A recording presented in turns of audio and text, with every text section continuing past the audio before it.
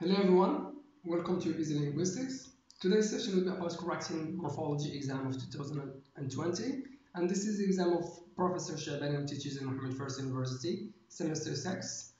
So without further ado, let's get started. So as you can see, the first exercise has to do with analyzing a language. This is a kind of morphological analysis. That's why I focused a lot on morphological analysis because it is always included in exams, semester 6 exams, because it is a vital part within morphology. So the first exercise, the Swedish language consists of a noun morpheme that one can easily analyze. Consider these Swedish noun forms. So as you can see, we have here a list of Swedish nouns, and we have singular, plural nouns, definite, indefinite nouns, etc. And so we have to figure out the different morphemes that correspond to definite articles, indefinite articles, singular, plural in the Swedish language. So the first question says, what is Swedish word for indefinite article? There is a or an that corresponds, which is in English. So the first question has to do with figuring out what is the morpheme that characterizes indefinite articles in Swedish language. So what we should do is go to the list and look for all indefinite articles and see what is common among these words in Swedish. So as you can see, we have a lamp, a chair, a newspaper, a car, a sofa, a cat. So these are all indefinite these nouns, and we have indefinite articles there before these nouns. So these nouns are indefinite. So now we have to see what is common among these nouns. So as you can see, all these nouns in Swedish have this en morpheme before the noun. We have en. So the answer to the first question, to what is the morpheme that characterizes indefinite articles in Swedish language, would be this en. So the answer to the first question is this, en.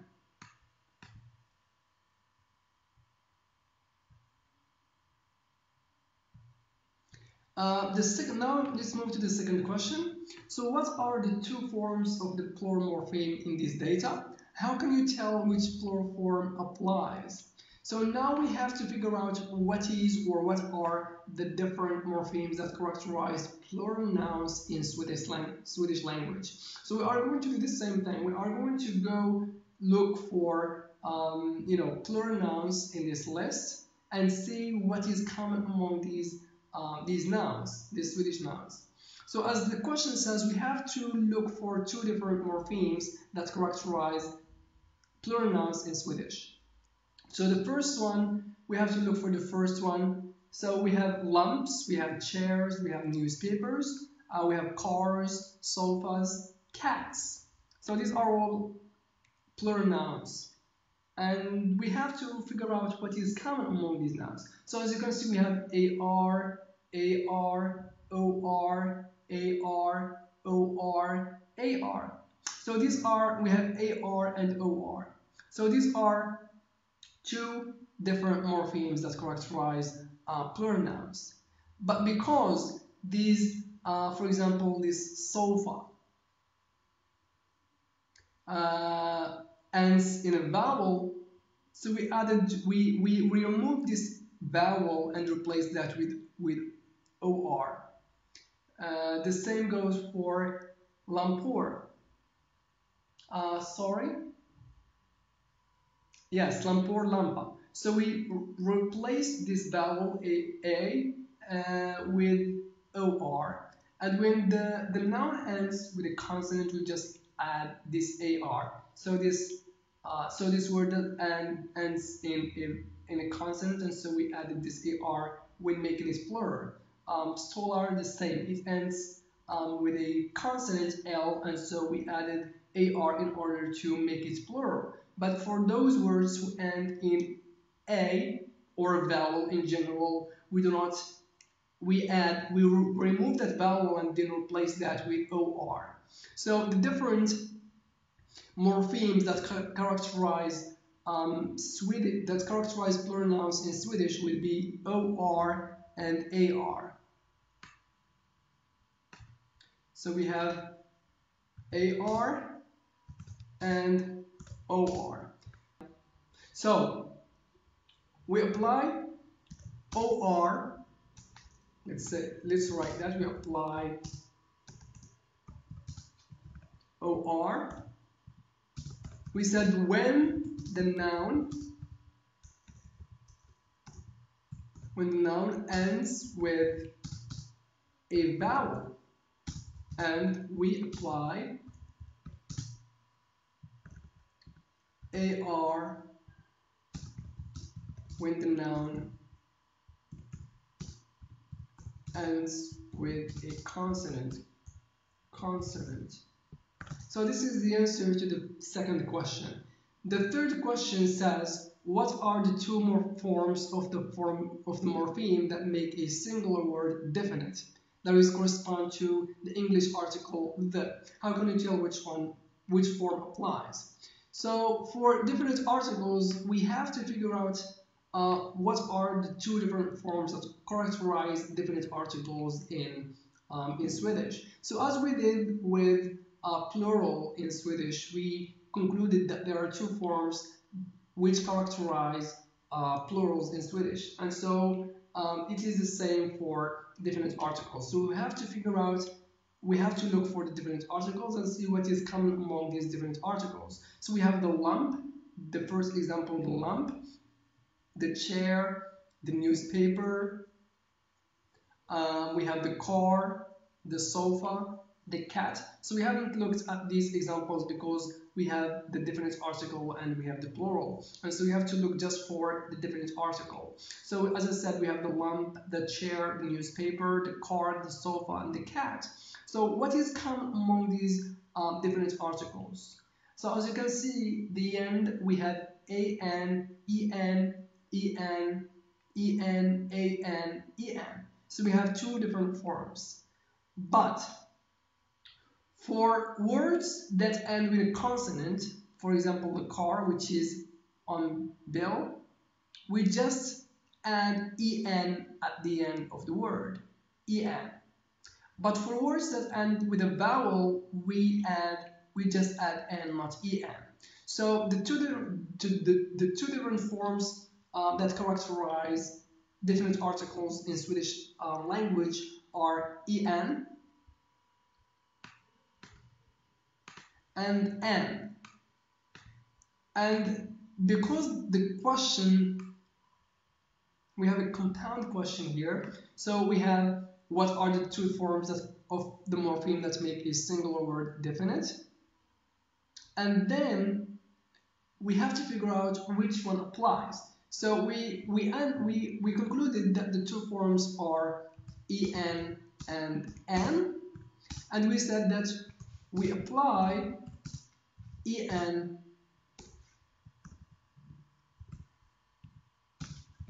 when the noun ends with a consonant, and we apply n when the noun ends with a vowel. So these are the answers to the third question. I'm going to highlight these answers for you to see clearly. Yes. So now the fourth question says, what is a morpheme that makes a plural word definite? So definite articles would differ. So if we take the list of the Swedish nouns here, so we have definite articles, singular definite articles, and then we have plural definite articles. So we have definite articles that characterize singular nouns in Swedish, and then we have definite articles that characterize plural nouns in Swedish. And the morpheme that characterizes definite plural definite articles in Swedish is totally different from that characterizes singular definite articles in Swedish.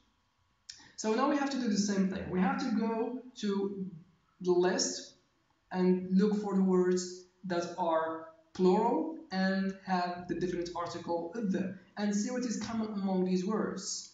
So we already said that the OR and AR characterize plurals in Swedish. And so here we have AR, OR, AR, OR, AR, AR. And so the only morpheme that is left here is this NA. And so it must characterize definite articles, of course, for plural nouns in Swedish. And so the answer to the fourth question is NA. So this is the morpheme that characterizes plural definite articles in Swedish. The next question says, in what order do the various suffixes occur when there is more than one? So we have to see now the order in which these different morphemes occur, the definite article or indefinite article, and then the plural article. So if we take the last examples, it's because we have both plural nouns and then we have the definite article, the lamps, the chairs, newspapers, etc. As you can see here, we have applied OR, AR, OR, AR, which characterize plurals in Swedish. And then we added this NA morpheme that characterizes definite articles. And so the order must be plural plus definite articles. So the answer to the question, in what order do the various suffixes occur when there is more than one, is we have the root. First we have the root plus plural.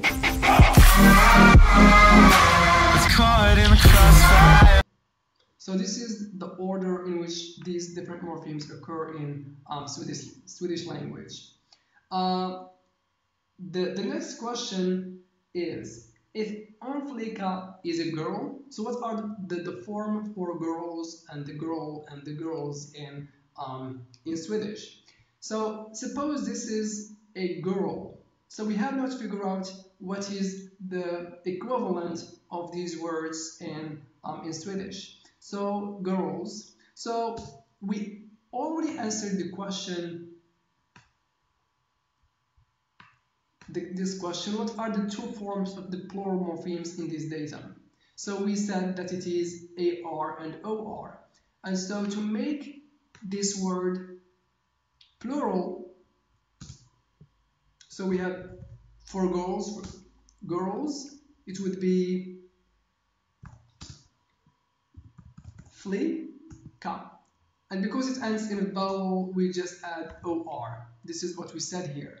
So in the first question we said we apply OR when the noun ends with a vowel. And because flicka ends with a vowel, we added this OR in order to make it plural. This is as far as girl is concerned. So now we have to write the girl in Swedish. So what is the morpheme that characterizes different articles in Swedish? Singular definite articles. So here is the question: what are the two forms of the morpheme that make a singular word definite? And we said that there are two forms, en and n. And we also said that we apply en when the noun ends with a consonant and n when the noun ends with a vowel. And so we have the girl. So since the girl ends with a vowel, we just add n. Flicka, it will be flickan. The third one is girls. It's just plural. So we have girls.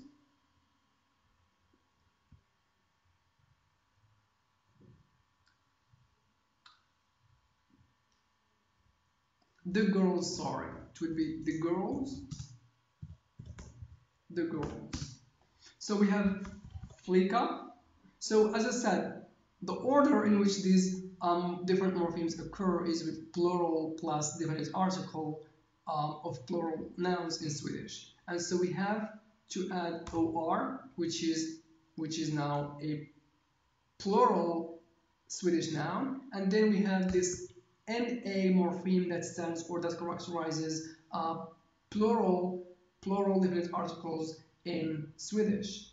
So this is as far as the first question. The second one here, there is a different word here, bussarna, which means the buses. So the question is, what are the forms for buses and the bus? So for buses, which means buses, it is a plural noun, and so we already said in order to make plural nouns in Swedish, we have two forms, OR and AR. So we go back to them again. So what are the two forms of the plural morpheme in this data? How can we tell which plural form applies? So as I said, we have AR and OR. We apply OR when the noun ends with a vowel, and we apply AR when the noun ends with a consonant.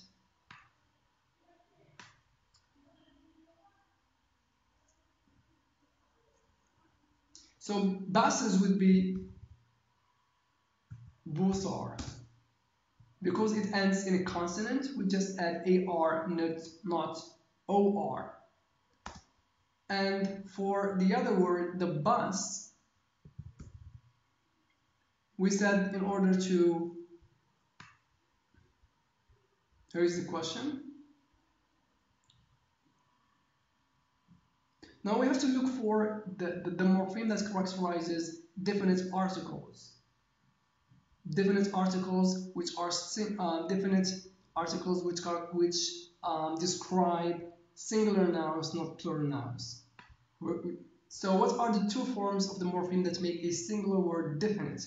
So because this bus is definite, it is singular, so we have to apply either this N or EN. And because it ends with a consonant, we are going to apply EN, not N, which would be like this, basa.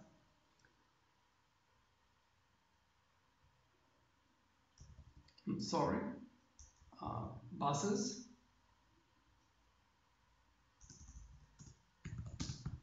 the bus, it would be basa, because it ends with a consonant, not a vowel. So these are the answer to the last question.